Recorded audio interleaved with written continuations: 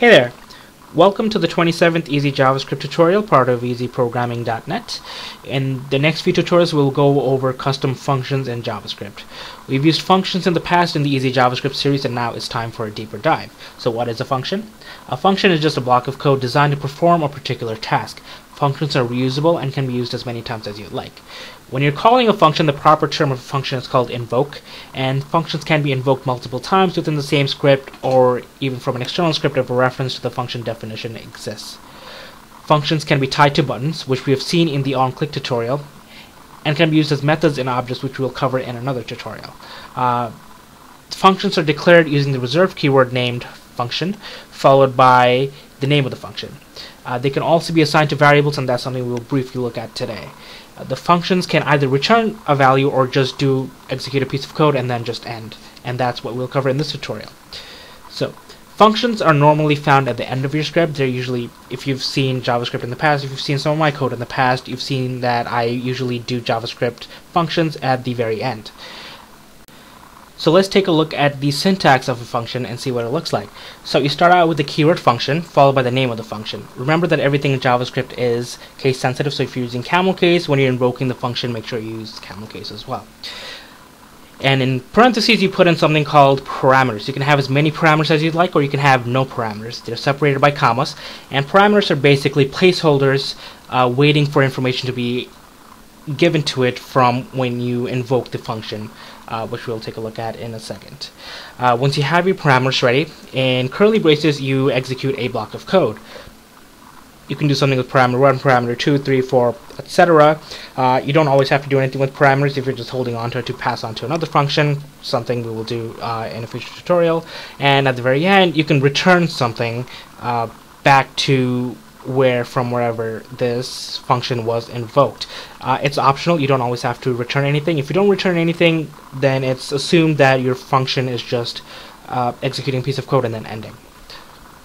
So to invoke a function, you name the function, you call the function, and in parentheses you send its arguments. If you don't have any arguments, you still need to do open and close parentheses, just leave it blank.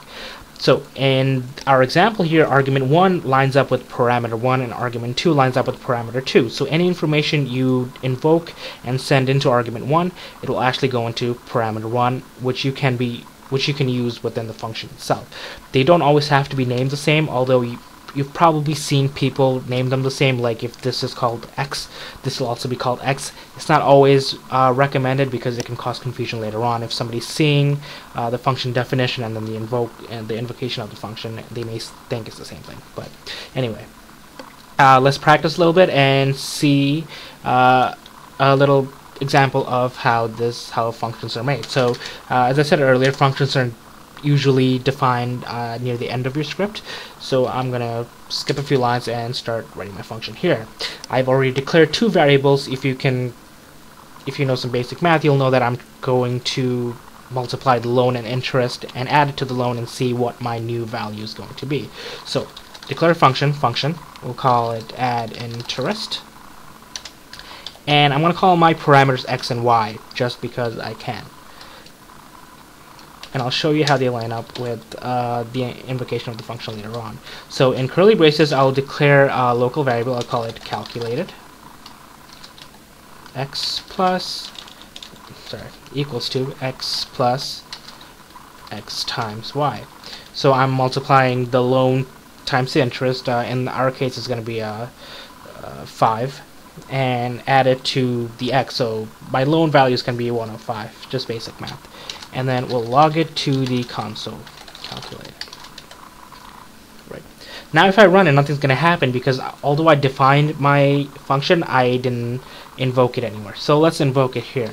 So we'll do add interest. Remember, open and close parentheses, even if you're not sending anything. Even if the function doesn't require anything, you still need to invoke it. We'll do loan as my first argument and interest as my second argument. So when add interest is sending information to my actual function definition, loan will be the same as x and interest will be the same as y. So I can name them the same thing, but I purposely did not. So let's open up my console log. Let's update and run. There you go, 105 as predicted. Pretty simple, right? as I said before, functions are reusable, so I can keep using them over and over again. You don't always have to send in variables. You can even send in exact values. So we'll do add interest 5, and then I'll do 1. I'll do 1.00. It's 100%, right? Let's do one more. Add interest. We'll do 25 and then 0.50, 50% interest. Really high interest. Add interest. Actually, I'll leave that. Nope, let me fix it. Interest. We'll do 500 and then 0.06%. And let's see what we have. When I update, I'll clear my console and then run it. There you go, 105 and then 10. 10 is going to be here.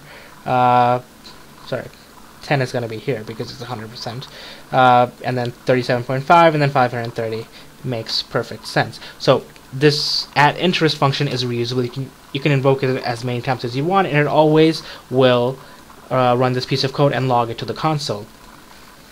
And console log works a little bit differently than adding something to the inner HTML. So if I actually do this, document.get element by ID total, just because I created that span in our HTML, we'll do calculated.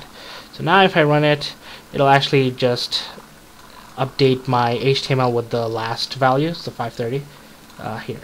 Because I'm not appending, I am just assigning. So as I mentioned earlier, functions can be assigned to variables, which is something that I've actually done in the past when I've covered storing data into variables and functions and etc. Check out that tutorial as well. So let's actually, I commented everything out, let's actually assign add interest as a function, as a variable. So the var add interest equals to function. If this looks familiar, it should. Function xy will do, I am just going to copy this over. Copy and paste because it's the exact same thing. Right. Let me open my inspect element, console, update, and run, and nothing's working. Why? This is add interest is not a function, but we clearly know that it is a function because we defined it right here. So the downside of assigning a function to a variable instead of declaring it like this as we have here is because it's treated as a variable. So if it's not yet defined, the JavaScript's not going to find it. So the fix to this is to, I'm going to cut that out and paste it up here. So you need to define the function with if you're assigning it to a variable before you actually invoke it. So now if I update and run, there we go, we have our answers. So this is not always recommended, which means that you need to declare your functions up top. This can also be affect you if you have all of your functions in a different file completely, which some people do if you're creating libraries. So this is actually the preferred method, method 1. Use functions, declare functions elsewhere, and not up here. I'll just comment this out so when you look at the code later on, you can see both examples. So, and run. There we go. So, there you go. Pretty easy, right? So, this is an introduction to custom functions. I hope this tutorial helped open your mind on how custom functions work. Stay tuned for the next tutorial. I will be covering value returning functions, because remember, this function didn't return anything. It's just executing a piece of code and then ending abruptly. So stay tuned for the next tutorial. If you have any questions, please ask in the comments below.